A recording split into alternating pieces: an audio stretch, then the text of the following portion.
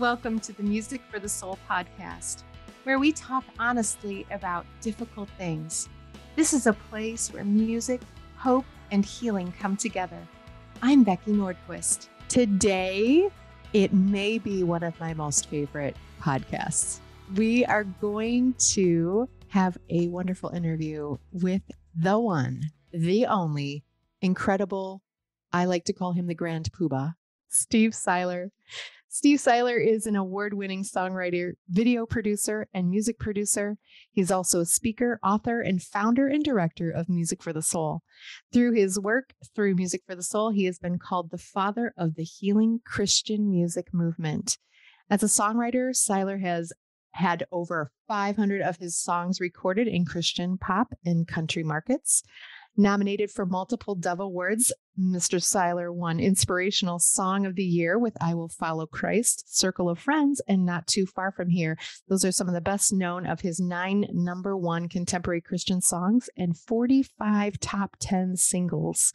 As a speaker, Steve Siler has appeared at the National Center on Sexual Exploitation Summit, the National Right to Life Convention, and the American Association of Christian Counselors, among many others. He is the author of 2 books, The Praise and Worship Devotional and Music for the Soul, Healing for the Heart, Lessons from a Life in Song.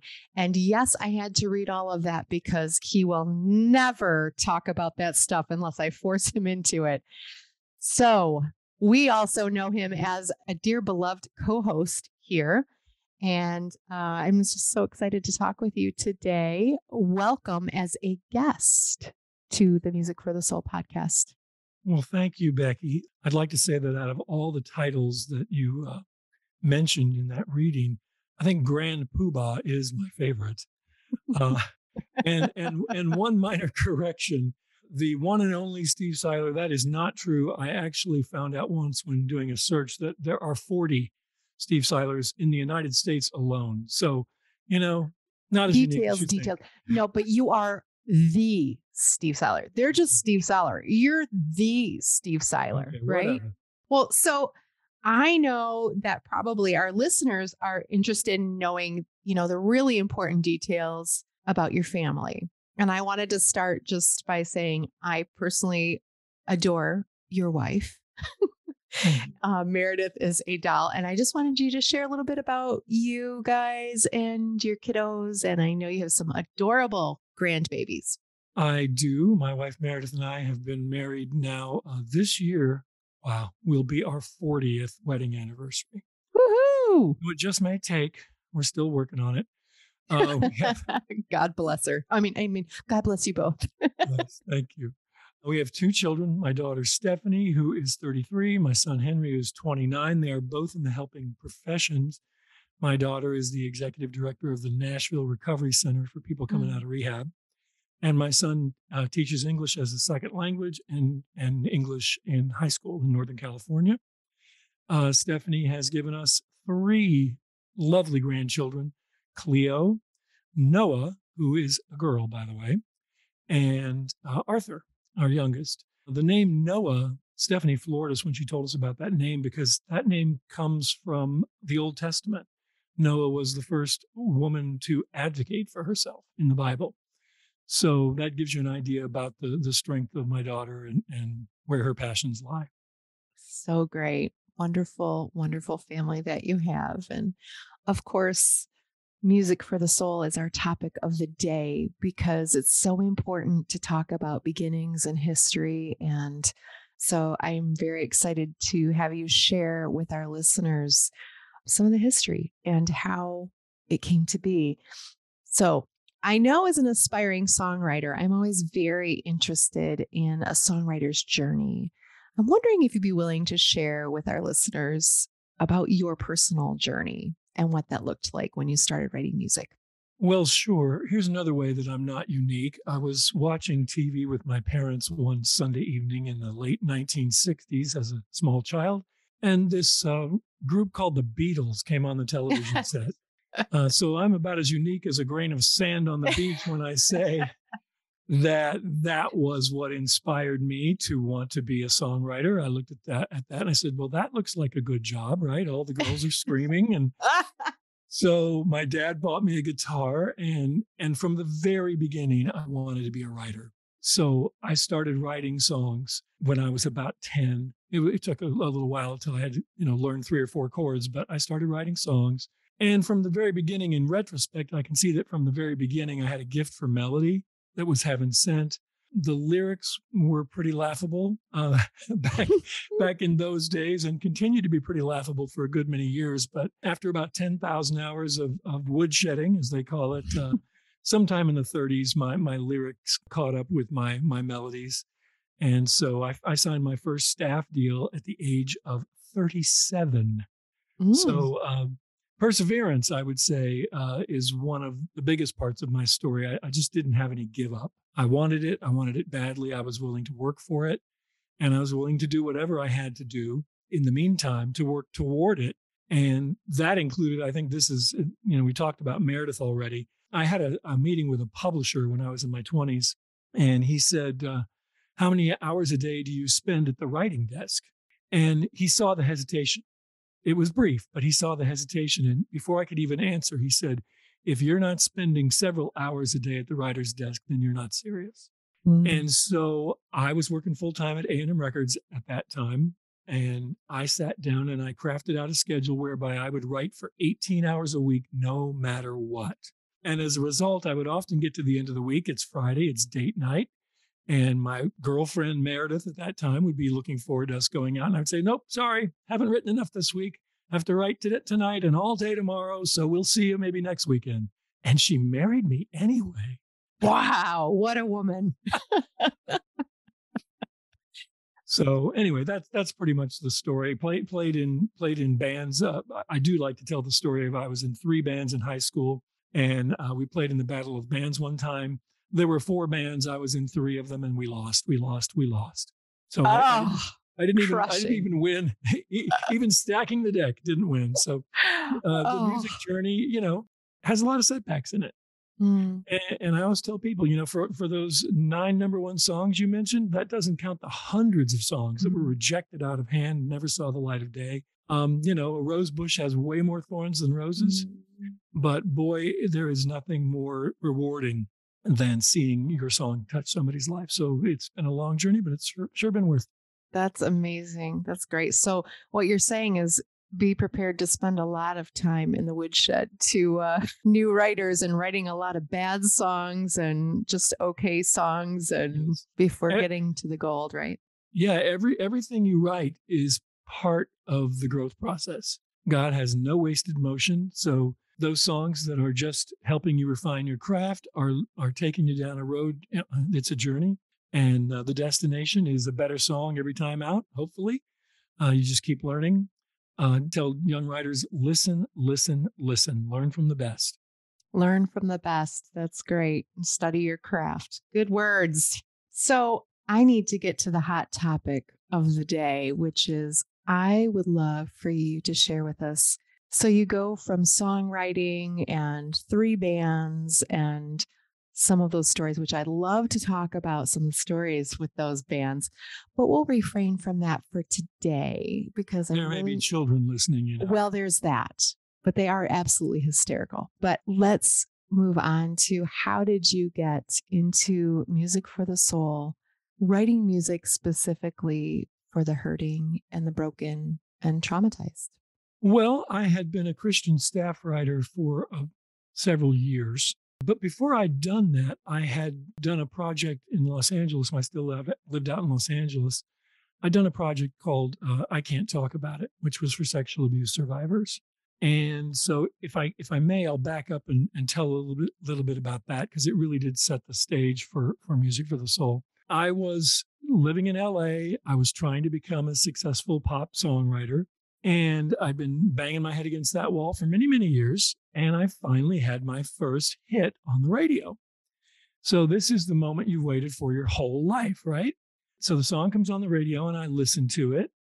And I don't know if any of your listeners would know the Peggy Lee song, Is That All There Is? But that's kind of how I felt when it was over. Because I thought, wow, there is absolutely nothing of me in that song. I was aping the culture, giving people what I thought they wanted, but it really wasn't an expression of who I was, and it was disposable. I thought, this is disposable even to me. So I went into our church. Our church was open 24/7, a place called the Little Brown Church in the Valley. And I just sat there in the middle of the night and just said, Lord, I know you gave me this gift of music.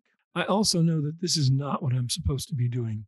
So please show me what I'm supposed to be doing, or show me that I'm not supposed to do music, whatever. I just want what I'm doing to be meaningful.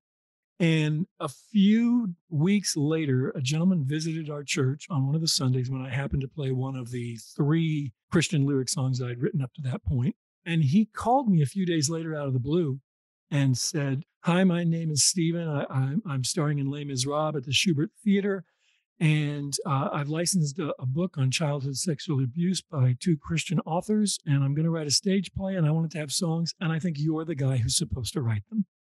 And I literally held the phone out and looked up at the ceiling and said, "That's awfully specific, God." But my goodness, as an answer to prayers go, that was a doozy. No doubt. Yeah, I went to meet with Stephen, and he put this book on the table, and I looked into the eyes of the little girl on the cover, and I said, "I have no idea why you've called me, but I'll do it." And I went home, got down on my knees next to the piano for the first time in my life and said, "Lord, this feels important. Please, please help me." And I wrote 4 songs based on the written content of that book. It was a picture book for kids mainly. One of those songs was called Innocent Child. And Stephen was the singer. I was the guy behind the curtain playing the piano at all of our events that we did at churches and what have you. And we got invited to an incest survivor conference in New Jersey. And Stephen couldn't go. He had a conflict.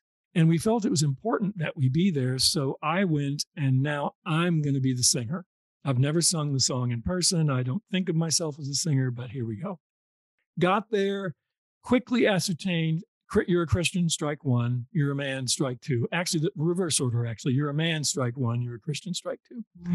The lady they put me at to share my merchandising table with, which had one little cassette in the book, right? So that's like around 1990. We're talking cassettes were still a thing.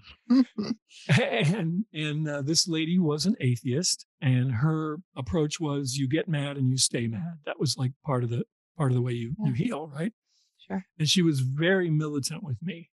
I will tell you that by the end of the weekend, she endorsed our project. So that was interesting. But all weekend long, I was told, don't hug anybody. These women hate to be hugged by men who are strangers, which totally made sense. Yeah. So now it's the closing ceremony of the weekend, and they want me to sing Innocent Child. And so there are 300 women in a circle in this ballroom, and there's a grand piano in the middle, and Steve will sing for us now. And I sat down, and I started to play the song, and I didn't get 1 or 2 lines in, but that I could hear the sobs coming from around the room. And it felt like somebody was standing behind me, pressing down on my shoulders as hard as they could. And I started to have trouble breathing. And I thought, I'm going to pass out. Lord, please, God, I want to pass out, right?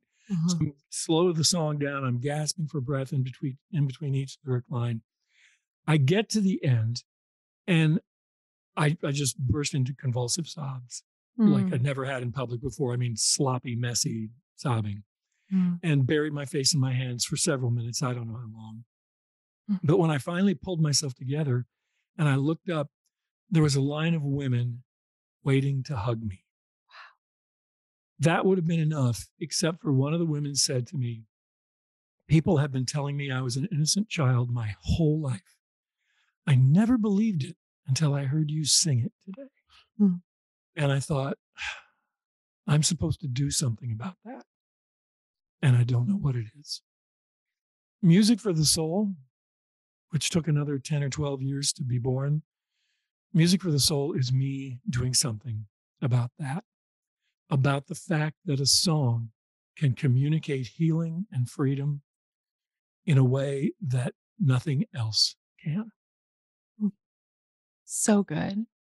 And absolutely true. And as you know, that song, there's such a story behind that song. And hopefully we can talk about that soon, someday, and how that song and that project connected you and I. And I'm eternally grateful.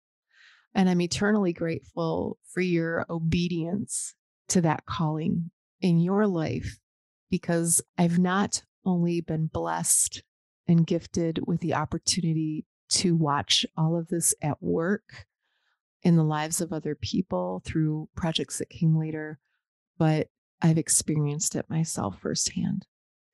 I'm wondering if you could talk for a moment. You mentioned the woman who said, people have been telling me this all my life, but when you sang it, it finally clicked for her. Can you share a little bit about the science behind that? Because it's not just a feeling situation when it comes to music, there's actual brain science involved here. Yes, when we speak to someone, it's mainly processed in the left hemisphere of the brain. And trauma, it turns out, resides primarily in the right hemisphere of the brain, which just happens to be where melody is processed. So when you sing to somebody, you're bringing the mind from the left and the heart from the right, and you're combining them. You've got the whole brain involved now. And music is processed instantaneously. That's why you can be driving down the road and a song comes on and bam, you're back in high school. Or a song comes on and you're crying almost instantly and you don't know why or whatever, right? They can instantaneously transport you. And I like to say that songs, when you just speak to somebody, it's just the left hemisphere of the brain. And if they don't want to hear it, if their defenses are up, those words just bounce off the wall, right? Not letting that in. Mhm. But music is like water that seeps through the cracks in the walls of defenses or that goes under the closed door. And before a person knows it, their heart has been softened and that heart opens up. And now we can lay that healing message in there because the resistance is down. Wow. Wow. So I wonder if you could share a little bit too. I know that a ton of therapists use music for the soul projects and resources in their counseling offices to reach the traumatized client who perhaps has blocked emotion and is dealing with things different in different ways. I'm wondering, have you had testimonials? Is there one that stands out in particular that you could share with us? Wow, that's a hard question. That's like saying, which of your children do you love the best? Or which, Okay, you just know, one. It doesn't have to be your most yeah. favorite. I I think the one that always leaps to mind for me, because I just never would have known to imagine such a thing. There's a therapist that uses our Somebody's Daughter project to help heal couples who have had pornography, sexual betrayal of any kind has damaged their marriage. And he has like a year-long process that he walks people through. And he uses several of the songs from our project Somebody's Daughter in that process. But the thing, he just could have knocked me over with a feather when he told me that at the end of that process, he has couples remarry in his office, symbolically, right? And he plays our song from that project free as a way to say, this is a new place that you've come to. You are now free from the past and your Mm. marriage has been renewed and you can move forward from here. And he described this couple to me dancing in his office as husband and wife, healed, their marriage vows renewed, their marriage restored. And I just was like, you can do that? What are you talking about? That's just incredible. Wow. Wow. So I love that story because I can see it. I can Mhm. see that visual. And for any of us who are married, you remember your first dance and all that. So there's a sweetness to that that you wouldn't expect to emerge from something so ugly and potentially devastating. That's a beautiful story. Thanks so much for sharing that. And I know that there are countless stories like that. And I'm so blessed to have my own collection of stories and how people have come to me just blessed and a little more healed Hmm. after utilizing some of the resources at Music for the Soul and some of our music. And I just love that you can go to the website and you can look up whatever immediate issue that is at hand. And there's music and sometimes written resources for people. And you can look at the lyrics and you can listen to the song for free. And it's incredible what is out there. The catalog is just so extensive. And So many wonderful songs. I'm wondering, is there one in particular that comes to mind? Maybe one of the earliest songs that you wrote for Music for the Soul? We talked about Innocent Child. Are there any other ones that come to mind to you for Well, you? there's one song that actually predates the ministry by quite a bit. I didn't realize when I was working on it that it was a ministry song, or, an issue oriented Mm, song is the way some people would refer to it. But I just went out one morning and picked up the morning newspaper and read this article about a young woman. She was 14, who had run away from her home in Kansas because it was an abusive home. mm, And she thought she would move to Southern California because it's sunny all the time and that would be a safe place for her to run away to. And as it turns out, within a very short period of time, she was being prostituted. mm. And so I went to the piano and I wrote a song for her. Why don't we listen to a little bit of that right now?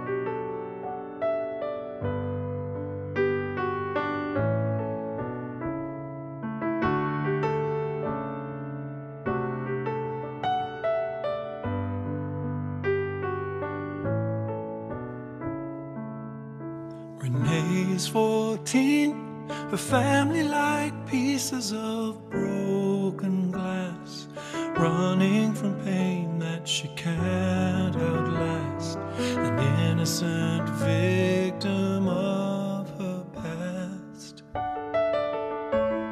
She hitches a ride Interstate 40 towards Hollywood. Maybe there she will be understood. At least she knows that the weather's good. She arrives with dreams, but she's in beyond her means, and inside her a child's voice screams for someone to care. So anyway, Renee is 14. I think for anybody who knows melody and who has listened to Paul McCartney, they'll recognize who I was trying to be melodically in that song. But anyway, that song has had an incredible journey. Mm, I just want to tell one thing. I got this photograph from a teacher and a teacher in New York, who had used that song. She'd played it in her classroom and she'd asked each of her students to write a letter to Renee. She was mm. trying to sensitize, these were middle schoolers, she was trying to sensitize them to the plight of runaways and to the issue of sex trafficking. And she thought this would personalize it. And she put all the letters on a trifold and sent it to me. And Wow. one of my most prized things I've ever received. So that song has been really something. And there's actually one story I should probably tell. One of our board members was on a radio show with a talk show host out on the West Coast. And during the show, the lady told her about a ministry she had to young girls in the San Francisco area. And so my board member thought, well, this will be great. I'll send her a copy of Renee's 14, and then maybe that'll bless the young ladies that she's serving. And she got this really angry phone call back. And the lady was like, why did you send this to me? And my board member was like stunned, like, what? Yeah. And the lady said, I am Renee. And I know she wasn't speaking literally, she was speaking metaphorically, but her story was that she'd been abused as a young girl multiple times. Mm, And unbeknownst to my board member, the week before she sent the song, this lady had had a gun in her mouth, ready mm. to end it. Wow. And later on, she was able to tell me and thank me and tell me that that song saved her life. Wow. That is incredible. What an incredible story. And that song is obviously really powerful and powerfully written, especially given the fact that this was like kind of that first out of the gate kind of song. And you probably had no idea, right? When you wrote it, you had no idea that one day it would be used. No, I wrote that song because the story was so painful, I couldn't hold it inside. Mm, I think songwriters all process their lived experience, the things that are going on in their hearts and heads in the writer's room. I certainly do. I've never been a journaler because I pour everything out into my songs. My songs are sort of a de facto journal, if you will. Mm-hmm. And so I wrote that song. I said earlier that I wrote it for Renee. I actually wrote it more for me because I couldn't hold the pain. So the fact that God would take what was essentially a self-serving act on my part and use it to bless so many people is immensely humbling. He wastes nothing, right? It has amazed me to hear the songs that you have written over the years, and they're not necessarily your story. And I know that you've shared this with writers all over. I'd love for you to share with our audience today. How do you write a song about that when it's not your story? It's oftentimes easy to emote into music when you're a writer, when it's your stuff. Mm-hmm. But sometimes we're called to write for other people, for other circumstances that maybe we haven't walked through. Could you talk a little bit about that? Yeah, there's a great story that comes to mind about that because it was one of those things that I'd never really thought about and was kind of put on the hot seat. It was in regard to the Somebody's Daughter project that I mentioned earlier. And we were filming the documentary that goes with it. And I was visiting with one of the producers of the documentary. And he was trying to get some more background information to better understand what they were going to be shooting. And he said, "So Steve, when you were dealing with your addiction to pornography, how did you get through that?" And I said, "Oh, well, that's not my story." And I saw his face turn red and he got really angry. And he said, "How dare you presume to write about something that you haven't lived through?" I mean, he was really angry. And I said, "Well, I said, it's like there's this closet with a bunch of hangers in it. And on each hanger is a coat of pain. And I said, when I go to work on a project, I take that coat of pain off the hanger and I put it on. And I wear it for as long as I need to understand from the inside out some of what a person might feel in that situation." I said, we do a ton of reading, a ton of interviews with people, and pray and pray and pray, and then show what we write to therapists and survivors of the issue and say, is this it? Is this what it feels like? And when they get that wide-eyed look and say, that's me, that's what it felt like, then we're ready to write that song. And it's then that I can take that coat of paint off, put it back on the hanger, put it back in the closet, and do the project. I said, if I had actually been through everything we've written about, I'd be a jellyfish. I would. Right. There's no way. There's no way.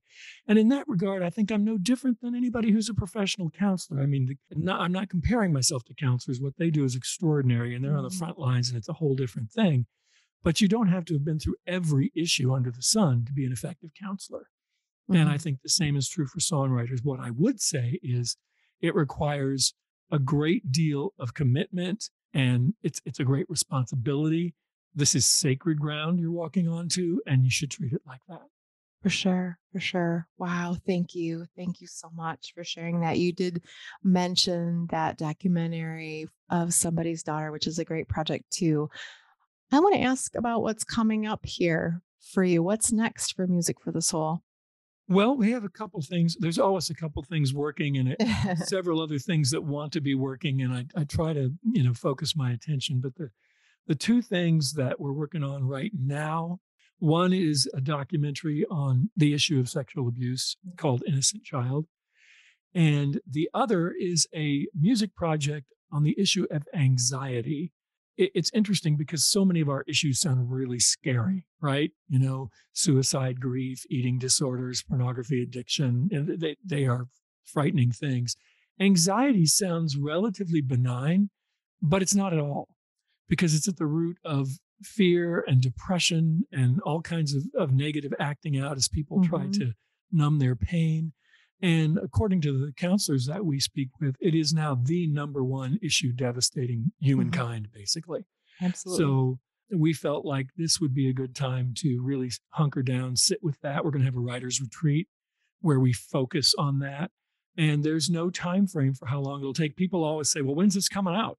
And the answer is that these things come out when they're done.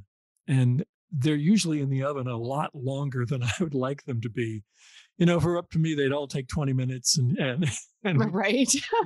because But we're only that easy. right, well, the hard part of Music for the Soul, one of the hard parts, is that the need is great and the need is now. Mhm. The need is yesterday, right? Yeah. For Yeah. people who are caught in these issues.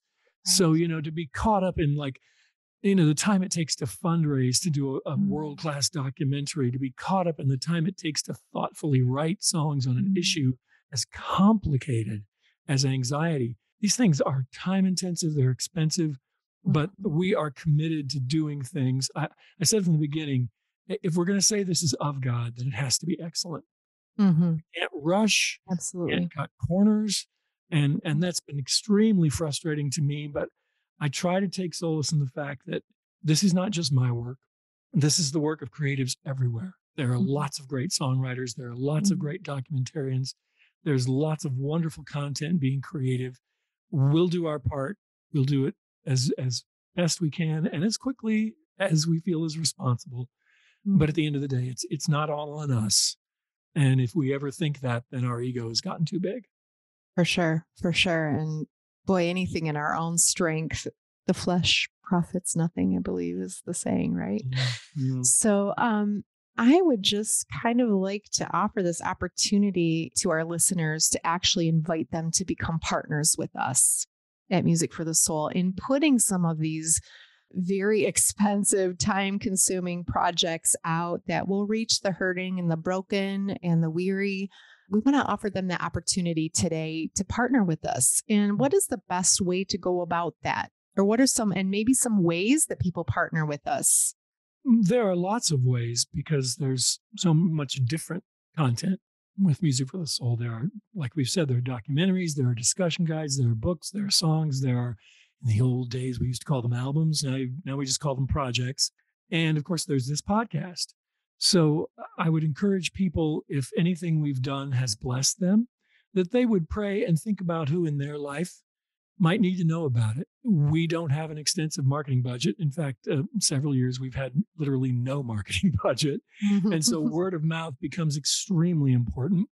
If someone is in a church and they feel like their church is the kind of place where people can talk honestly about difficult things or need to be able to, and they realize the power of music, they could possibly speak to their pastor or somebody in the church about purchasing our catalog. We make it very affordable, $235 for everything we've ever done. Wow. And we can deliver that digitally, physically, however it serves the congregation. Same thing if somebody's working with a therapist and feels like their therapist is in tune to working with music. Lots of therapists use our catalog, and we would offer the same deal to the therapist. By the way, that deal includes shipping, because I know people would probably wonder about that. So purchasing, talking us up, people sometimes want to volunteer. Really, the only thing in terms of volunteering that we can offer for anybody who lives outside of the Nashville area, we do something called an evening of healing songs and stories, where we can come to your community and present songs and the stories behind them and minister, in person. It works really well in a chapel setting. And so that's something that people could do. And of course, if they do that, then they're volunteering simply by being the connection and the person who will help publicize and get things rolling in their own faith community. So those are just three ways. And I'm sure there are more. You might know some that I haven't mentioned. Did you mention donations? I did not. And okay. I was just going to say, because for some people, the volunteering isn't really an option. And for some people, they may not be in a place to host a home concert or a concert in their church or whatever. Sometimes the best that they've got at the moment is to give finance to help fund getting these projects out to the people. It's interesting because, if people are wondering if I'm in this for the money, I think I just proved I'm not. Yes, I think so. And I was about to say my board of directors would hit me with a board for not mentioning that opportunity. When you're nonprofit. Yeah. That's right. Donations to Music for the Soul are tax deductible. And there are lots of different things that people can support within our ministry. So if someone wants to talk with me by email or phone or whatever, they can reach out and we can talk about what in our ministry might resonate with them. I think it's very important. I always want people to give, not because they feel like they ought to, but because there's an opportunity to be a part of something. Right. And when you create songs and the songs and the films that Music for the Soul creates, those have a life, and they go out there and they minister on and on and on. We talked about a song earlier today that literally is almost as old as my marriage that is out there still touching lives. So these, these are opportunities to have a legacy. So Yes. I would invite anybody who would be interested in that to reach out so we can talk about it. And where can they reach out to? Steve@musicforthesoul.org is my email address. And of course, that's also on the website. So Wonderful. And I just want to encourage our listeners, if you feel led to support the ministry in whatever fashion that is being laid on your heart to do so, follow up on that. Don't forget it. I know that I get passionate about different things and I kind of let it fall by the wayside. Oh, I'll do it tomorrow. And then I forget. I just want to encourage you to jump on that pressing upon your heart to join us in bringing healing music and hope into a very dark and hurting world. Steve, thank you so much for your time today. You are a blessing, and I appreciate personally all that you do to gift this world with some hope and healing. And I just want to thank you for sharing your heart and a little bit of the history of Music for the Soul and how it came to be. thank you so much. It's been a blessing. If you enjoyed the discussion today, please share it with a friend and give us a positive review on iTunes. And please visit our website, musicforthesoul.org, where you can stream or download every song in our catalog, including Renee is 14. Read our lyrics, our healing music guide, our blog posts, and much more. Thank you so much for listening. And Becky, thank you for having me as your guest. It was my pleasure. God bless you, everybody.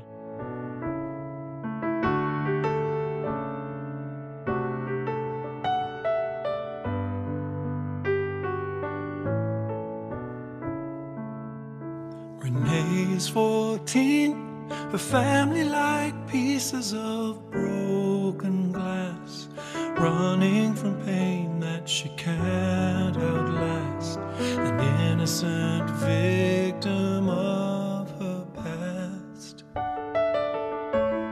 She hitches a ride in a state 40 towards Hollywood. Maybe there she will be understood. At least she knows that the weather's good. She arrives with dreams, but she's in beyond her means, and inside her a child's voice screams for someone to care. Renee needs a home. She squats in a shack down on Gardner Street, in the shadow of wealth and the town's elite, wondering each day what she'll have to eat. She sells what she must, she'd rather not, but there's no way out. Survival becomes what her world's about. On the street, money is all that counts. No time for tears, anger hurts less than fear. Heart beyond her years and too tired to care. Renee is alive, but each day one more part of her soul is dead. Could we have afforded to turn